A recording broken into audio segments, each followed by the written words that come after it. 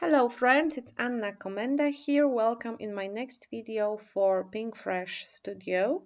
Today we are going to create a very colorful layout. I will be using the brand new stamp. It's a mounted cling stamp called Nested Chevron, and it's a very great product because you can kind of rip it apart and use only a piece of it, but the frame that is around the stamp helps you put it together and use it as a background stamp just like it is. I am using 6 colors of distress oxide. The purple one is called wilted violet. The blue one is called peacock feathers. The green one is called Twisted Citron, yellow is called Squeezed Lemonade, orange one is called Spiced Marmalade, and the pink one is Picked Raspberry. So I'm using those to stamp the same arrow, I would say, over and over on the watercolor paper.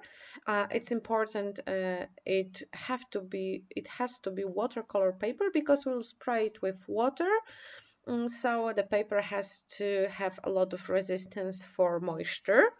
And as you can see, I'm not being too precise. I'm just trying to eyeball it, and my acrylic block had this kind of self-adhesive layer for the stamps that do not have this sticky layer, but it was already dirty, so I had to remove it. And the last color of the rainbow will be pink. And I will also add a few of those on the other side.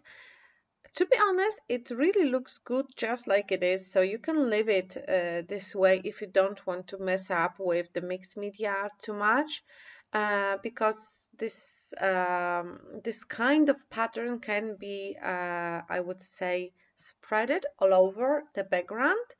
You can do a chevron by just rotating the arrow. It's a very, very versatile stamp set, perfect for card makers, but not only. As you can see, you can use it on layouts too. And I am spraying everything with water. I'm just gently spraying it. It's not a big stream of water, I would say.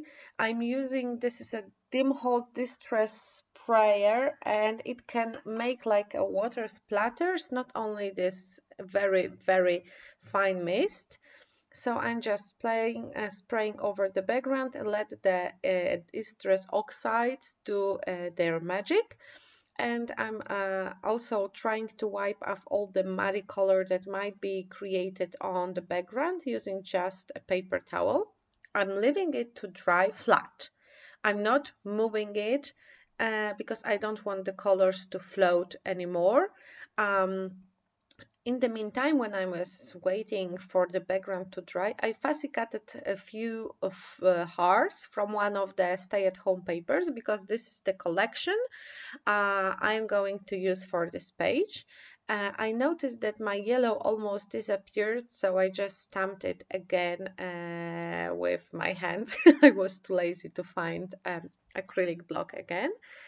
And I'm just drying the layer of the ink, and all the background is almost dry.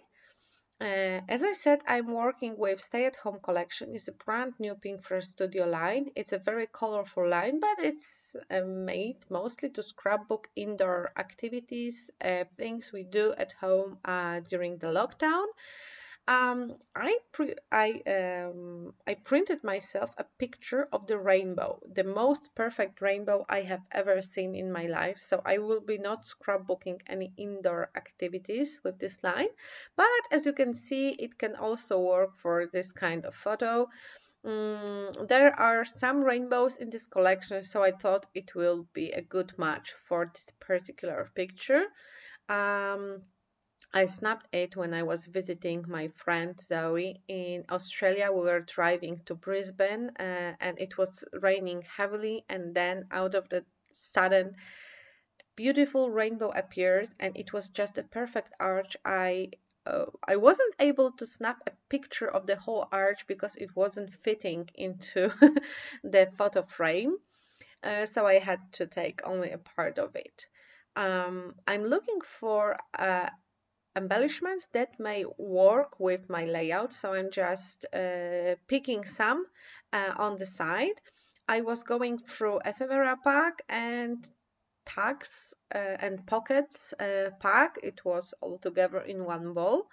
And I found this rainbow, but it has some inscription, so I thought I will cut it out. And I am also liking those flowers that were in the ephemera pack. But then I remembered there is actual a rainbow in the papers. It's not so colorful as the one I created. It has more limited color palette, but I cut it out from 6x6 paper, and I thought I will try to arrange it around my background. I didn't have any like a vision, you know, the ready plan. I was just playing around with it, trying to find the perfect spot for my rainbow. And finally I did use it on the page, but I wish it has more colors. Yes, I have a rainbow soul. So this is how the rainbow will go, and I just need to glue it down using for this rainbow, I use 3D foam strips. They are such a great product. It is a scrapbook.com product. It's a foam. Many people ask me about it. It's a bendable foam, so it can change shape from the straight, and it's perfect for those curves and curvy elements to glue down if you want some dimension. I thought the upper part of the page needed something, so I chose the frame. No, it's a tab, a gray tab from the cardstock stickers. And now I went back to my rainbow and I'm gluing down strip after strip. So as you can see, the strips are a perfect shape for this one. I'm also gluing down the row of hearts. Those are fussy cutted from one of the ephemera pieces or maybe from the paper. I don't remember. I fussy cutted them previously and now I just had them in my stash. And I'm also gluing down the flowers, but as you can see, they look like a little bit too white, I would say, like, you know, they do not correspond well with the rainbow theme, but I like the flowers and I wanted to put them there. And when I glue them down, I thought, well, I needed more color around here, so I thought maybe I will try to paint them. And I did. I painted the flowers. You will see it in a second. It was just my, mind flowing around and wondering what to do next. I finished the rainbow on the upper side and then I was just, looking for something to cover those flowers and I didn't find anything specific and it was just like a brainstorm inside my head. um, I'm still working on covering it, like adding more colorful elements in hope that it will be enough.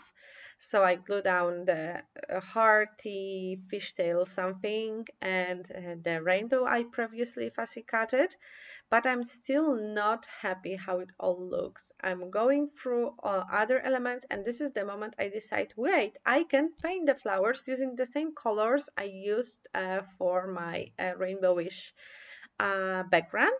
So I'm just stamping a little bit of color on my glass mat and I will be using clear water and brush and just very simply painting the flowers. I'm not into any shading or something like this. I'm just painting those quickly using the same colors, no shading, no anything, because first, this paper is not meant to be used as a watercolor paper. It's quite thick, so it could handle some moisture, but the colors soak into the background immediately and you cannot move them to create kind of a shading. So I just wanted to have some color, and most of the ephemera isn't visible anymore, so it wasn't a problem. and I wish I have done it before I glue them down, but this is how my mind works, and I often have to do things like this. So after I had all the inks on the glass mat, I decided I needed more mess, and I added some colorful splatters.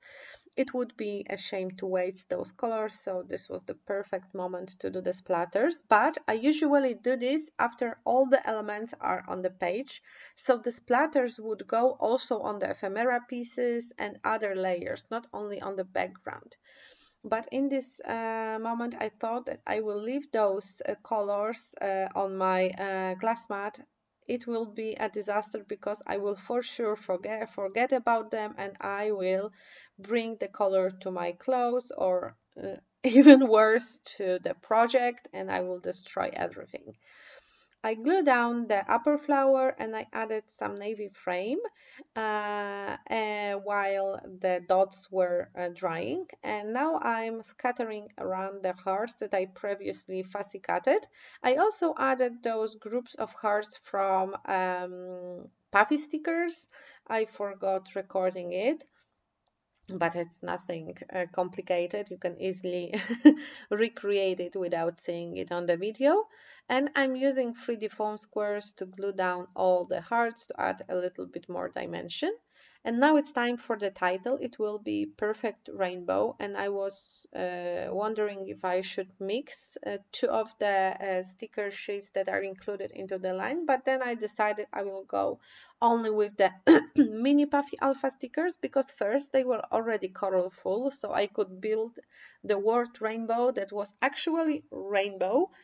And also have a perfect spot above my picture, and I splitted the title into two parts, so the perfect is on the upper part and the rainbow is on the lower part. I like bigger titles usually, the ones that draw attention more, but this is just a perfect solution not to cover to my colorful background. And I'm finishing everything with enamel dots that are also from Stay at Home collection. They are in a few colors of rainbow, of course. So I'm just scattering them around, trying to put them color on color. And this will be it. My page is done. I hope you feel inspired by the rainbows. Rainbows is something we totally need right now. Thank you for stopping by. If you want the link to the stamp I used, check the description box, and see you soon on my next video. Bye!